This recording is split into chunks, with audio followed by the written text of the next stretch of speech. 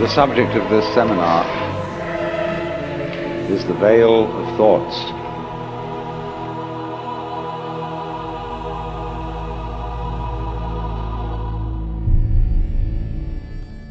Thought is a means of concealing truth.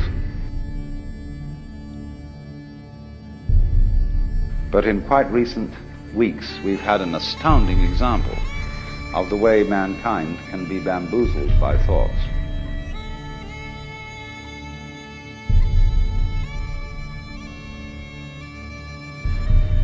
There was a crisis about gold, and the confusion of money in any form whatsoever with wealth is one of the major problems from which civilization is suffering. Central banks around the world are losing confidence in America. Foreign nations are looking for an alternative reserve currency to the US dollar. Many nations are hoarding gold. This year, central banks are expected to purchase a net estimated 550 tons of gold, up from 85 tons in 2010. The real reason why, in our world today, where there is no technical reason whatsoever why there should be any poverty at all, the reason it still exists is people keep asking the question, where's the money going to come from? Not realizing that money doesn't come from anywhere and never did, except if you thought it was gold. But our culture, our civilization, is entirely hung up on the notion that money has an independent reality of its own. And it is to be noted that as time goes on, the matters about which we fight with each other are increasingly abstract. And the wars fought about abstract problems get worse and worse. US President Barack Obama, meanwhile, has admitted for the first time that drones are regularly striking Taliban and Al-Qaeda targets in Pakistan's tribal areas. The unmanned aircraft have been blamed for killing civilians as well as Taliban fighters.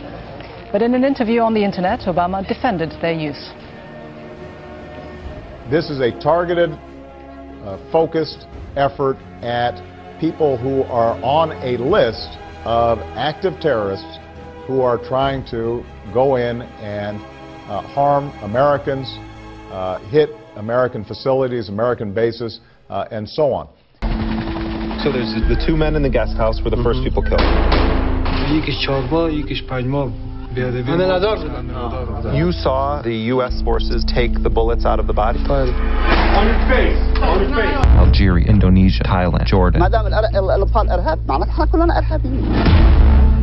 What we have essentially done is created one hell of a hammer. And for the rest of our generation, this force will be continually searching for an end. Despite whatever conspiratorial theories, there's nothing to it.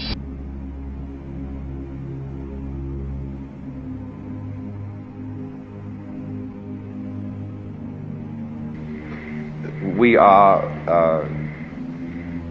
thinking about vast abstractions, ideologies called communism, capitalism, all these systems, and paying less and less attention to the world of physical reality, to the world of earth and trees and waters, people, and so are, in the name of all sorts of abstractions, busy destroying our natural environment.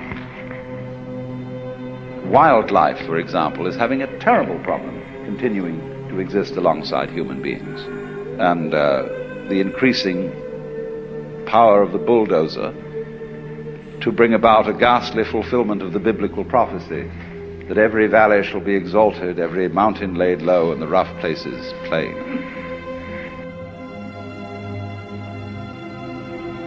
It is you, in other words, who evoke the world, and you evoke the world in accordance with what kind of a you are, what kind of an organism. One organism evokes one world, another organism evokes another world. And each stem produces maybe, 30 seeds.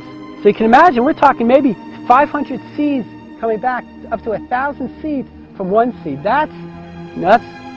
So when we talk about money in terms of payback, this is the direction we need to go in. This money thing is done. Mark my word. What you do is what the whole universe is doing at the place you call here and now. You are something the whole universe is doing in the same way that a wave is something that the whole ocean is doing.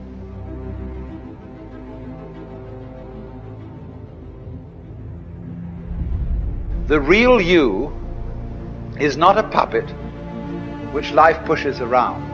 The real deep down you is the whole universe.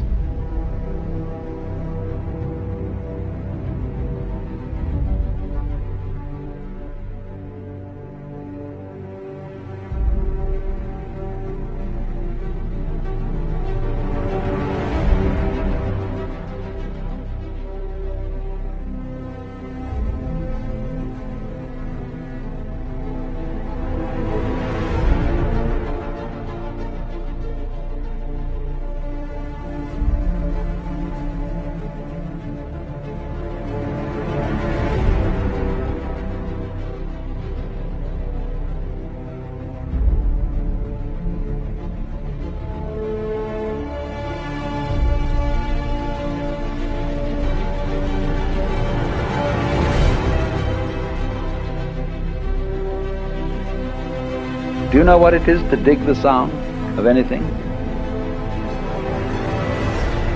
I can only call it, you go down into sound, and you listen to that vibration, and you go into it and into it and into it, and you suddenly realize that that vibration that you're listening to, or singing, is what there is. That's the energy of the cosmos. That's what's going on. And everything that's going on is a kind of a pulsation of energy, which in Buddhism is called suchness.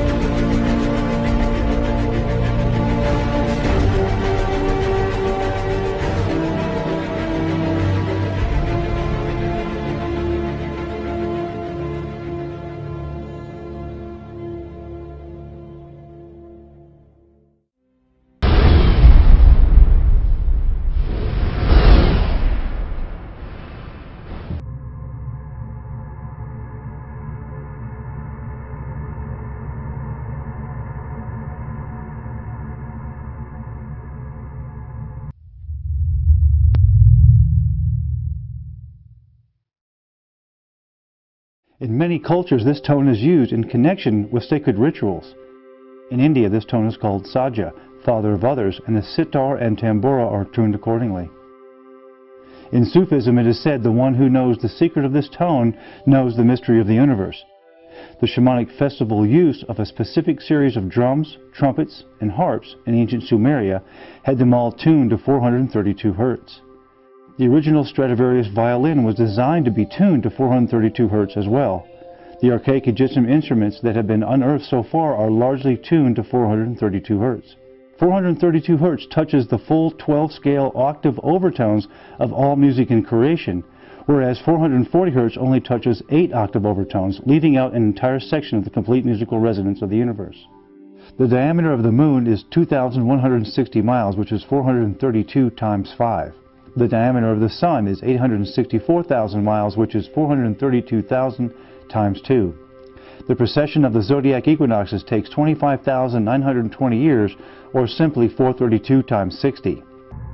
What Confucius meant about the quality of music when he says it's based upon the quality of its music, he wasn't talking about what kind of genre the music was in. He wasn't talking about whether it was rap or country, rock and roll, gospel, or jazz. What he was referring to when he meant the quality of its music was what frequency was that music being played in, and what mathematical intervals